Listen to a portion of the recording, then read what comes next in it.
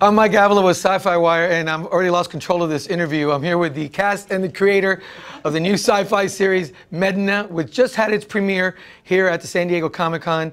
Joining us now is Natasha Hendstridge, Eric Roberts, Rick Ravanello, and the creator, Ahmed Al-Baker. Thank you guys for being here. It's all his fault. Blame him. So we'll start with you first, Ahmed. The show is based around a very current idea, an issue, climate change, that triggers a serious crisis in the near future.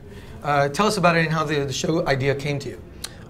Basically, the entire story really taps on the matter of change, not just climate change, and how should we deal with change, changing from the way we're used to live, the way we're used to do things. To start off with the story with that rocket and sending it up to space to help reduce the effect of global warming was intended to also introduce that this story begins with people who are trying to introduce change.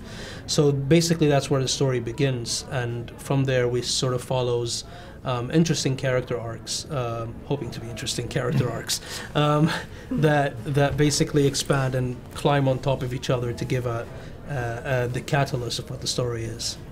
Natasha, tell us about your character and introduce us to her a little bit. So I play Selma, who lost somebody very close to her in the beginning stages of this show. Fiance or husband? I still am not clear on that. Fiance. Sorry. See, it's helpful to have him here. We're learning something every day. Fiance. I think I'm the only guy who knows it. Yeah, exactly. He's the puzzle master. He holds all the keys. But yeah, no. So I have been sort of affected by some sort of mental illness, to do probably both with, well, a couple different things, but part of it has to do with losing my fiance, and I start taking medication. Eric's character plays my psychiatrist and was also my fiance's psychiatrist, and we sort of get caught up in a relationship, I think, from what I've gathered, based on control and medication and him sort of taking control of me in some ways, and we end up married couple and then finding ourselves in this predicament situation, and as we go. Eric, it doesn't sound like you're an altogether altruistic person, based on what Natasha said. Tell us about your character. Don't be judgmental.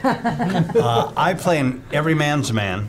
He's a bright guy. He's a psychiatrist, and he's an okay guy. But then we have this circumstance that alters everyone for better and worse, and yeah.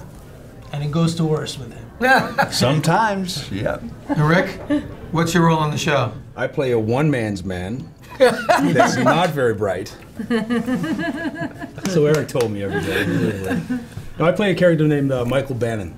It's interesting, when I first got introduced to the character through Ahmed, I'll be honest, it was to me it seemed like it was just a one-road note type thing, and I had a lot of questions about it. And what I loved about playing Bannon is that we evolved and we grew every day on set. Every day we went out, we discussed, that background and that depth that I'm not going to reveal because it's so important to the story later on.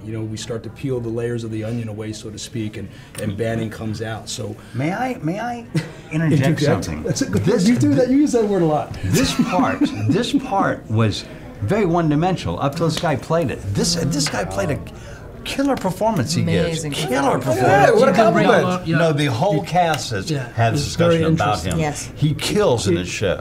Kills. You know what?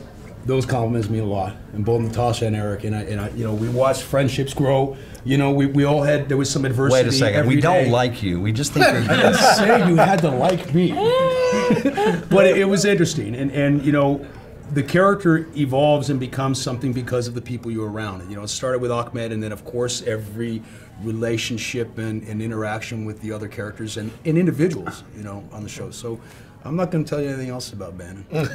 Okay. So this is also a historic show in that it's the first show to premiere here at Comic-Con that was shot in the Middle East primarily. Yeah. Was it all shot in the Middle East? It was all shot in Qatar in the Middle East, yeah. tell us about how the location and the setting there, because Medinah is one of the holiest cities in all of Islam. So talk about how that informs the storyline. Actually, the name sometimes confuses it. Medinah the name is extracted from the meaning Medina, but Medina actually just means city, rather than the actual holy city that is Al-Medina in Saudi Arabia. So it's not related, but generally in Arabic, Medina means city, and that's basically what the show means. And why it means that, we get to reveal it in the show as we go on. The landscapes that we shot in were mostly to fit the ideas that we had in the show, and we were really stuck in the desert of part of the show, and this show sort of has the contrast between the desert and the high-tech development of the city, because the skyline of Doha is itself a sci-fi setting that is interesting to film, with all those big buildings. And then the second time, by that, we just go to the desert and get to film beautiful landscapes and be able to tell two different stories that just by themselves look different just because of the locations, and we did it all in one place.